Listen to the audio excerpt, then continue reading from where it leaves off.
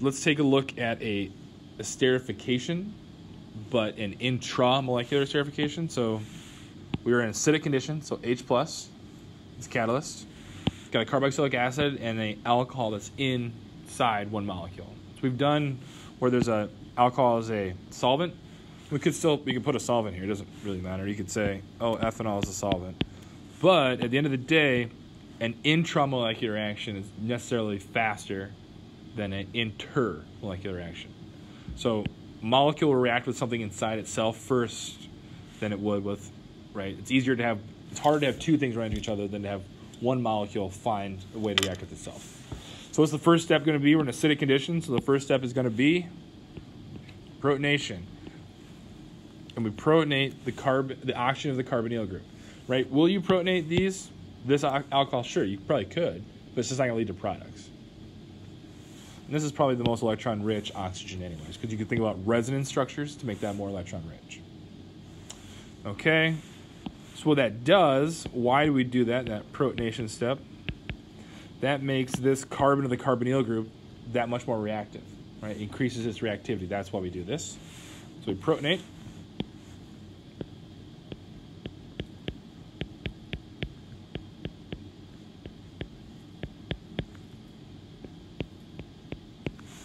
Now we have the alcohol that is actually within the molecule. So it reacts with the carbon of the carbonyl group that we've just made more reactive. So that's an addition step. We're adding something in. Got to be careful here to make sure we don't number our carbons. And oxygens 1, 2, 3, 4, 5. So we're making a 5-membered ring.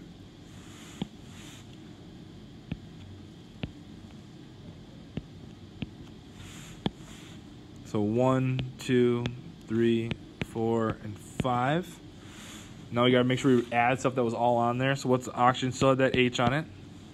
Carbon 1 had a OH on it. And it also has another OH on it. And I need to remember, of course, to balance my charge. So where should there be a plus charge? 5. On 5. Very good. Great. So now we have a tetrahedral intermediate. Tetrahedral intermediate, we ask ourselves, do we have any good leaving groups? And our best leaving group is actually the thing we just added. So instead of kicking that off, we want to do a proton transfer. So we're going to lose one of these OHs as water. So we can do a proton transfer.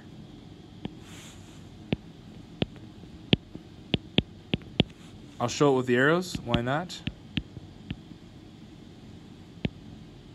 You could also just write proton transfer. That's fine.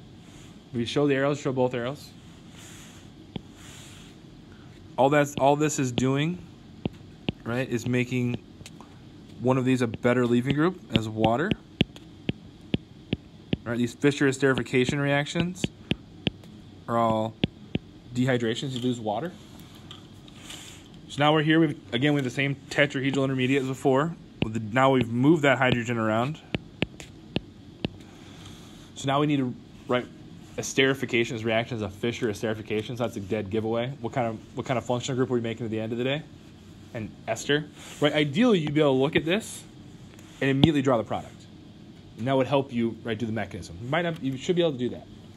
Right, that way you know exactly where you need to go. So we probably all know we're going to lose, this is going to get kicked off.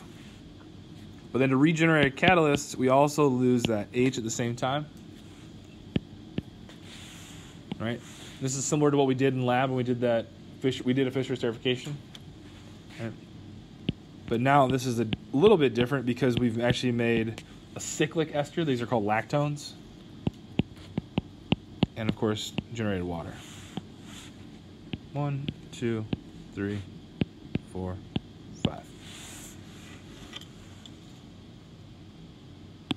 Oh yeah, sorry. This of course would be the final step is a elimination step, which also is coupled to a deprotonation step too, I guess. There's elimination and deprotonation there at the same time.